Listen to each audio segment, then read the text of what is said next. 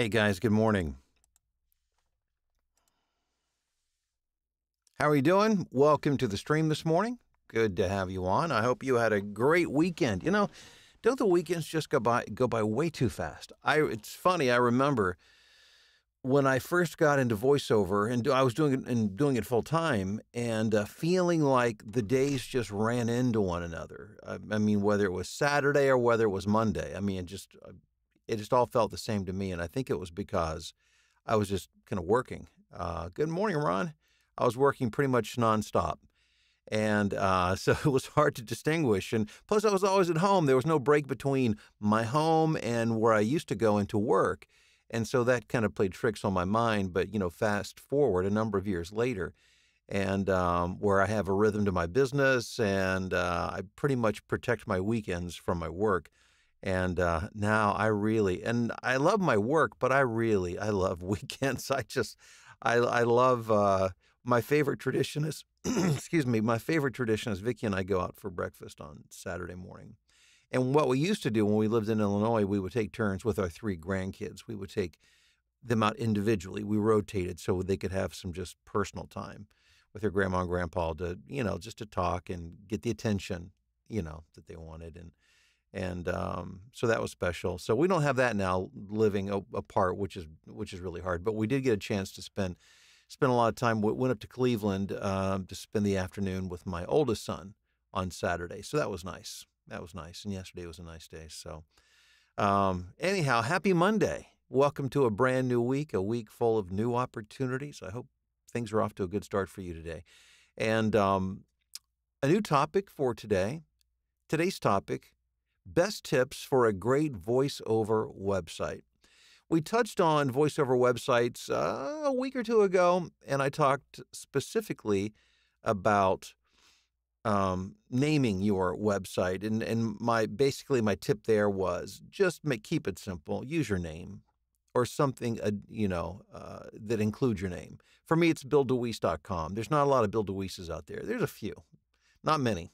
So I don't have a lot of competition. But if somebody else had that, I would use Bill DeWeese Voice or Bill DeWeese VO or BillDeWeeseVoiceover.com or something along that line. So I would keep it simple. But beyond that, let me share some tips for you. First of all, if you hire somebody. Now, of course, with GoDaddy and Wix and all of the Squarespace, all the other places out there, they're becoming more do-it-yourself friendly. And so many of you, that's the direction you go. But I also know folks who get, frustrated along that path and want somebody who really, understands websites to do it for them. And if that's the direction that you go, just find somebody that vet them carefully. Get references. Make sure that they are reliable and that they are trustworthy, because your webmaster holds a lot of power. And if they want to make life difficult from you, hey, Rob, what's up? Matt, all right. Mark down in Wilmington, North Carolina. All right. Hey, Steve, Maryland. All right. Good deal. Thanks for checking in. I appreciate it. And if they want to hold you hostage, they can. And there's not a lot. And that's happened to me before. And it was awful, and it really, even I'm still paying the price for that today, because it's taken years to kind of reclaim my online reputation with the search engines. Because if your website goes bad over time because of viruses and all the stuff that people can do to it, and if your webmaster doesn't tend to all of that stuff, it can take years to reclaim having a clean website with I don't want to make this overly complicated, but if your website becomes overgrown with weeds in a digital sense, it can become marked as unsafe when people go to find you. And I still get that on occasion with mine years afterwards. And my guy's been working on this hard for years, and it takes a while to reclaim that. So be careful with that. And by the way, let me just give a plug for my man, Jeff Bianchi at VOWebsites.com, VOWebsites.com. We set that up together specifically. If you go to VOWebsites.com, you're immediately given anything that you do with him. And by the way, first of all, he's great. He's fantastic, and he's extremely reasonable. But he will give you, on top of that, the DeWeese discount when you use VOWebsites.com. So So there's that. Beyond that, though, when it comes to your voiceover website, a few tips is make sure that it's focused on voiceover. So, in other words, if you're a singer, you're an actor, you have a dog grooming business, whatever, don't include those things on your voiceover website. Um, at least make sure it's a different page. Like, for instance, let's say I'm an actor and I'm a singer and I want to have websites for all this stuff. I could do BillDeweese.com as kind of my general catch-all, and then have one page like BillDeweese.com/voice. That could be my voiceover page. BillDeweese.com/acting. That could be my acting website, and then those are the pages that I send out. What you don't want to do, you don't want to direct somebody to a catch-all website. You want to make it very clear. You want to create the impression that this is what you do. Not that it's like, imagine this. You're driving down the interstate and you decide that you want, I don't know, you want some ice cream. And so you see the sign. And of course, this would happen in a place more like probably like Tennessee or someplace down south where you might see gas, clothing, Western boots, and ice cream. And you're like, okay, are these guys really any good at ice cream, or is this, they just threw a whole bunch of stuff in one space and they're just trying to sell as much stuff as they can? You want to specialize, and or at least you want to market in a way that shows that you're good at what you do, and it's not just one of a ton of things that you do.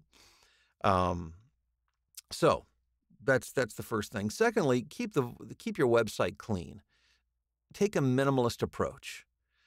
Don't take the philosophy that more is better, because when it comes to marketing, more is not better.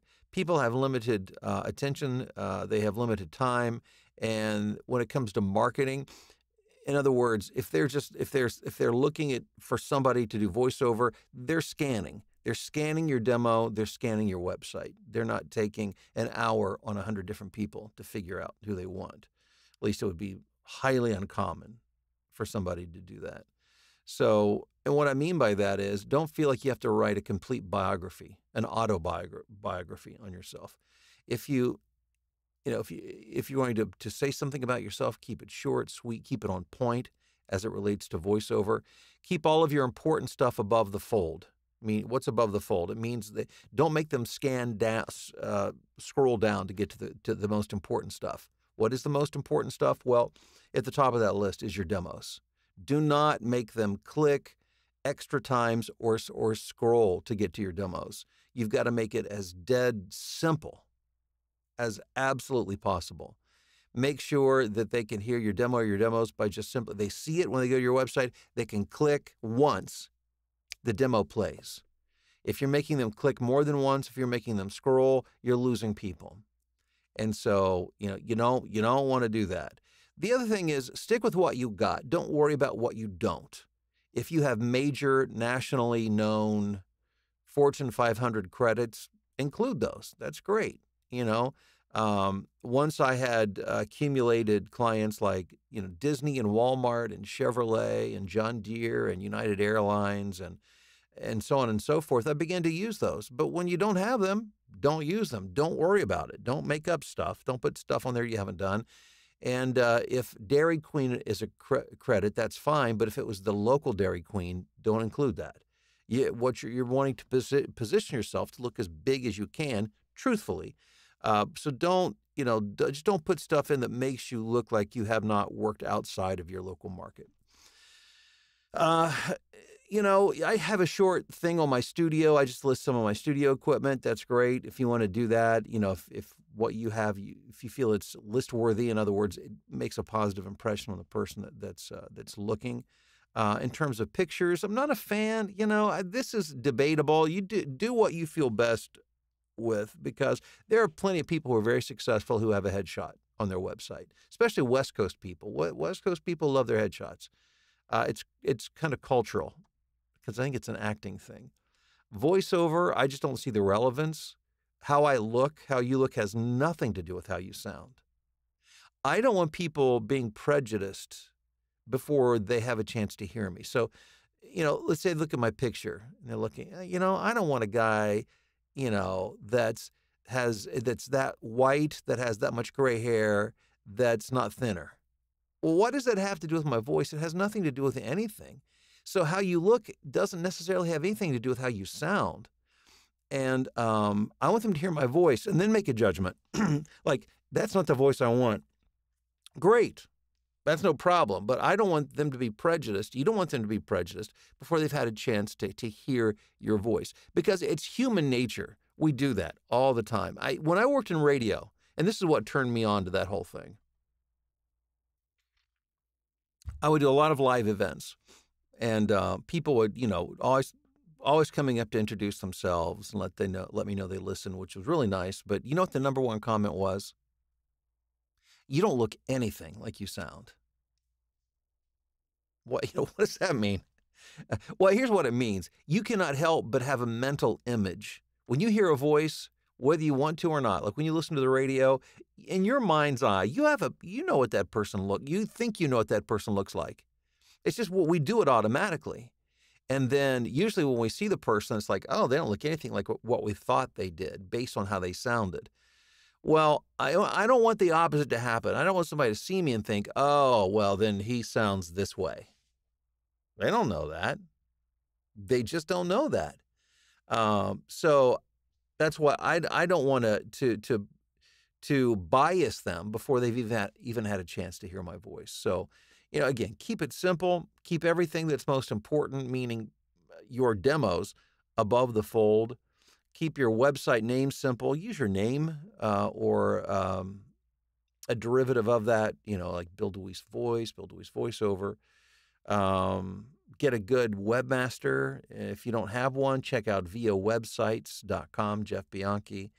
And don't clutter your website. If you do use a headshot, if you feel the need, you need a headshot, try to get something that's professional.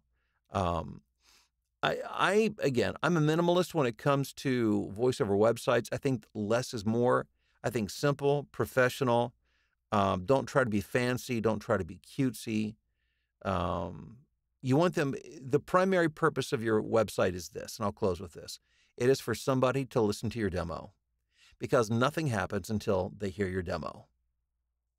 That in voiceover, that's it. That's the game that we're playing.